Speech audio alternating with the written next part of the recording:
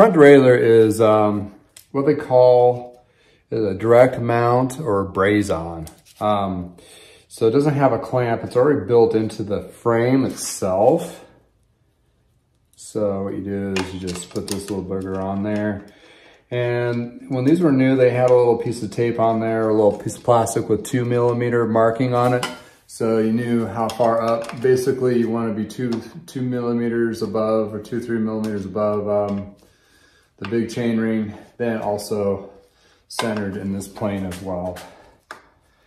So height and angle. Yep. Looks good and it feels good. There we go.